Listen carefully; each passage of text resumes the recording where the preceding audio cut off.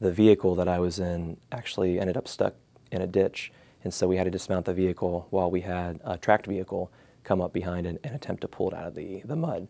But it had to have been about a 5-minute period or so where we found ourselves under fire from the enemy. There was no cover except what was partial cover behind the Humvee that I just dismounted from. But my commander and my first sergeant were against a wall across the street, and they had no cover. When I looked over, I saw the two of them injured. And the point where I ran from cover out into the open, from that point on, I don't remember much other than just returning fire as I was trying to do first aid. So I was initially hit, I believe, in my leg and in my left hand. Even though I was hit, I knew that because we hadn't been medevaced yet, that we were still under fire, that our men were still in contact with the enemy. So I knew that it was a serious situation. That's when the training kicked in to not be as concerned about myself. And if that meant that I died that day, I was ready to do that. You are about to embark upon the great crusade to meet this mounting aggression. And make no mistake about it, good will prevail. So I was born in NAS Jacksonville, Florida. My dad spent a career in the Navy, so spent my whole life moving around the country and overseas, and then I just continued that trend in the Army. So why the Army when your dad was a Navy man? That's a good question. So my dad didn't go to a service academy, so he wasn't tied to me going to a specific academy, but he was real happy when I made the decision to go to West Point and totally backed me with that. And then he started to root for Army over Navy at the games. So that was a big transition for him, but he's really been proud of me and that I continue the military service. Why West Point? What was it about the Army and West Point in particular that appealed to you? I think it was just continuing the trend that my dad and my grandfather had of serving in the military and wanting to contribute however I could. And so the Army interested me just because of just a different experience from what I was used to and stepping out of my comfort zone. And I remember I applied to the Naval Academy, and I actually wasn't even given the chance to submit an application. So I applied to West Point, I applied for ROTC, and I actually had received a Marine Corps ROTC scholarship and an appointment to West Point. But each step of the way I had to fight to get my foot in the door. I remember to get the congressional nomination for West Point, I had to compete very hard to get that. And so I actually ended up being the #1 pick for the congressman, which really helped for me to receive an appointment to West Point. And so that's sort of the progression of how I came to receive the appointment. So West Point was a really interesting experience because for me, I needed the discipline to be instilled in me, to get up early, to go to class, to study. For a lot of people going through ROTC or like my dad with aviation officer candidate school, where they already have the discipline to go to class and not to have the pressure on them like I did.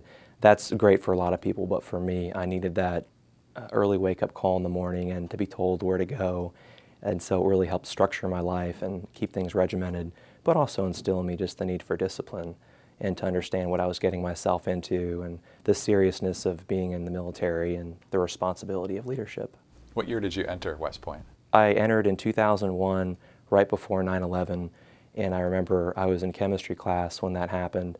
And for me, once I was enrolled in West Point, that's when it really sunk in, just the gravity of what I was getting myself involved in, knowing that when I graduated I would go to war and be away from my family.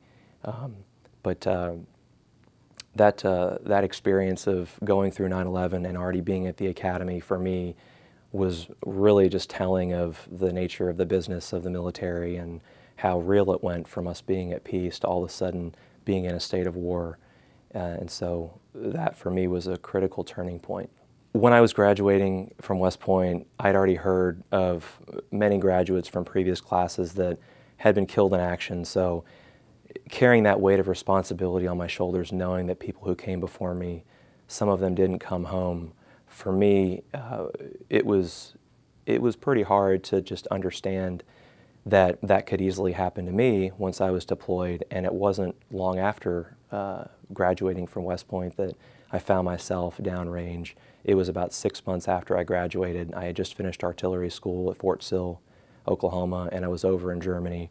And I spent about 2 weeks during the winter in January training for desert operations in the Middle East, doing infantry type maneuvers and all that to prepare for just different experiences I might come across in Iraq.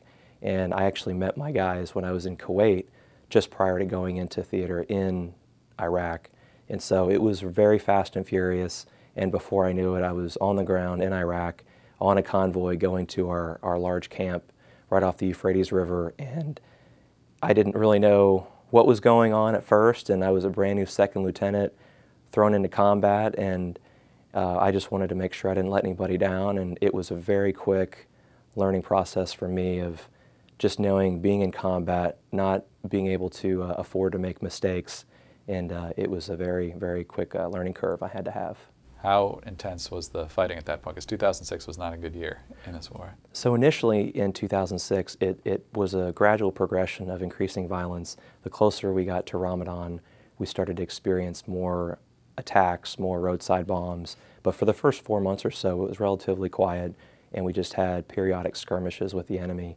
And it wasn't until closer to Ramadan that we started to get hit every day. We would wake up to the sound of gunfire, pinging off our buildings in our forward operating bases that we lived at.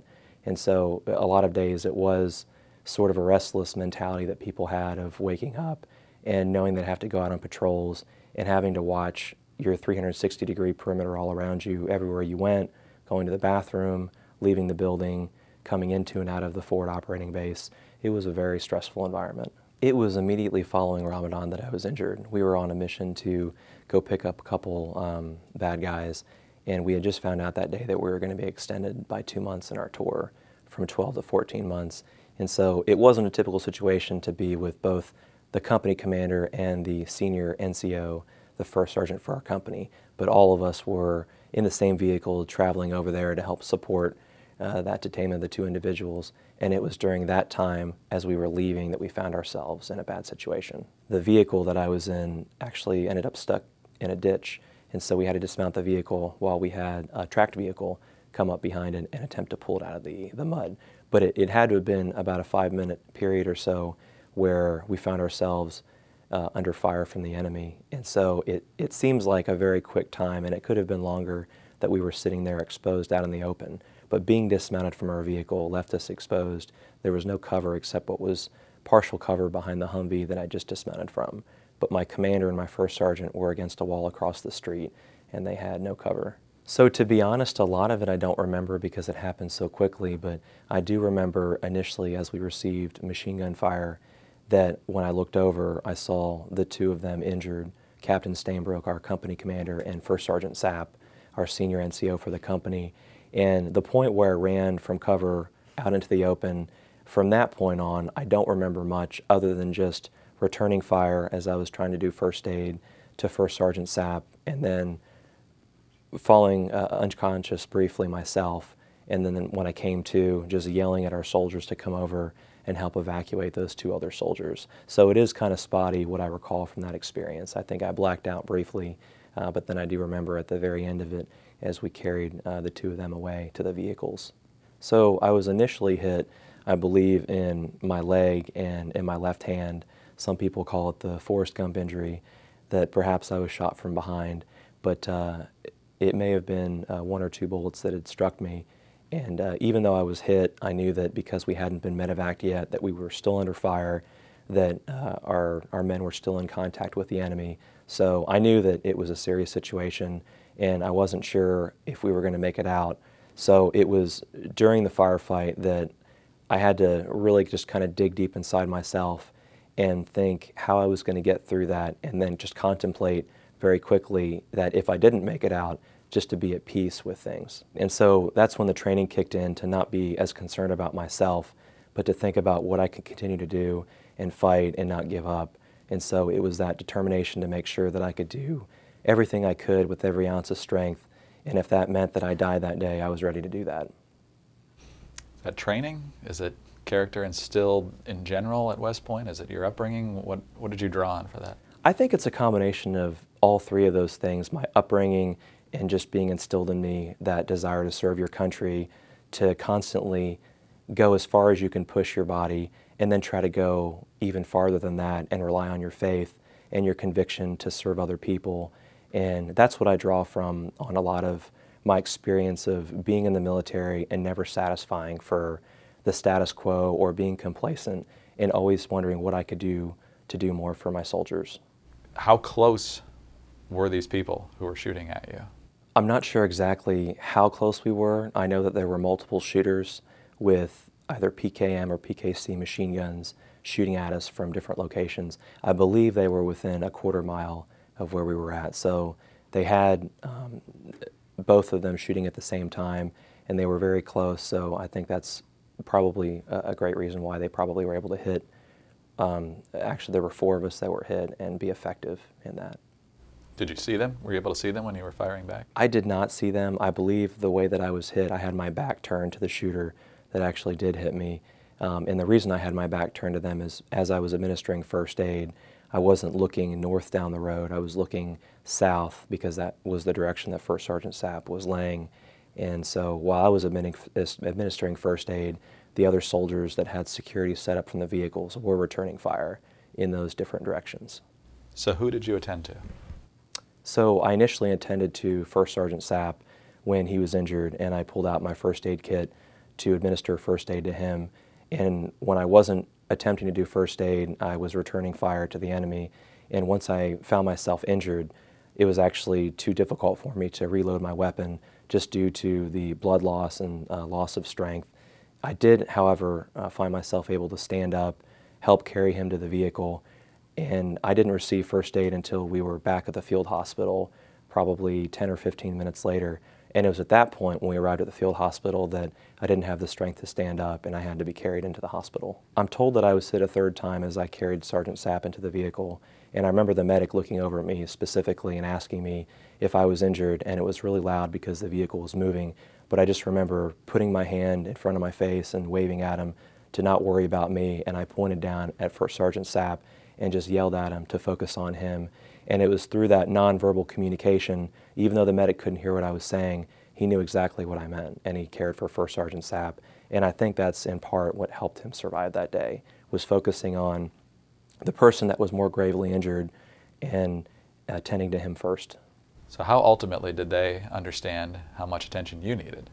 That's an interesting question. So I don't think initially they even realized that I was injured, because as I was laying there yelling at them, yelling expletives, using the Lord's name in vain, which I definitely regret doing that, I don't think they realized that I was hit, because as they were carrying First Sergeant Sapp, they yelled at me to help carry him. And I just remember as I was standing up, I just felt like I had this anvil holding my leg down, because you have to remember I had been shot in my leg already, but I knew that if I had required to be carried out, that could have caused more injuries as well. So I did what I could, and I stood up and I walked. It had to have been 50 yards, maybe up to 100, to the vehicle, helping carry Sergeant Sapp. And it really wasn't until we were back at the field hospital that I think everyone realized that I had also been injured. At that point, only the medic had known that I had been injured, because he was looking at my wounds and saw that I had blood on my leg and all over my body. But those at the field hospital did not know until I said something. So it's only because you rode with him Exactly. that you got that attention. And so what kind of medical attention was required for you then? So I believe the initial thing that they did was they just treated me with bandages, wrapped up the wounds on my leg and in my hand. And I just recall that they had given us medicine, I believe it was morphine, just to numb the pain. But one of the most memorable experiences for me was when Colonel Graves came in the field hospital, and he was the infantry battalion commander, and he looked at me and he didn't know what to say, but I had asked him how First Sergeant Sapp and Captain Stainbrook were doing, because I was still concerned about them and what would happen to them. And I remember he told me later on that that was something that really moved him, was just that camaraderie and care for each other that we had, even as we were lying there possibly and could have died, that our first concern was for our fellow comrades. How did they end up faring? They both survived, and so it was very fortunate. There was a 4th soldier that was also injured, Lieutenant D.M. Vo, but all 4 of us survived that day and are very, very fortunate to still be here. So once they basically stabilized you by wrapping up the wounds, what came next for you? So the next thing after I'd received the initial bandages in the field hospital was I was medevaced from a helicopter, and I just remember just this sigh of relief that I was being cared for, and for me that the war was over. And I also wondered about the fate of the soldiers that I was with, and wanting to stay with them, while at the same time feeling that relief that for me, I was able to rest and just focus on getting better myself. And so I spent one night in Balad Air Base before I was medevaced back to Landstuhl, Germany. And I spent a week in Germany, and then I came back and was flown to Walter Reed, where I spent the next year recovering and staying with my parents while I was going to appointments and doing different surgeries. Where were you hit and what kind of damage was done? So I was initially hit in my left thigh and in my left hand, and I believe the second or third time that I was hit again in my leg. And so the damage in my leg was able to heal very quickly after a few months, but it was after undergoing more surgeries in my hand that required more time for orthopedic therapy and much more recovery time. How many surgeries? I'm told that it was about a dozen surgeries. The first few of those was just to keep the wounds clean, and it wasn't until I returned back from Germany that I started to receive the surgeries that actually helped regain movement in my hand and that ultimately helped me to heal up. Do you still have issues that make you think about it, or are you pretty much back to the point now where you don't think about it that much? I do think about it sometimes. I'm very fortunate not to have to worry about having nightmares or recollections of the experience, but there are moments where there's things that remind me of the combat. It could be a scream, or it could be just when I see people suffering and just feeling compassion for that. And so it is hard for me to think of young soldiers going off and fighting, knowing that what they're getting into is something very serious, and some of them may not come back, but just the gravity of that conviction they have and realizing that they are serving something greater than themselves. And so I still honor that today, that desire to serve your country and give back.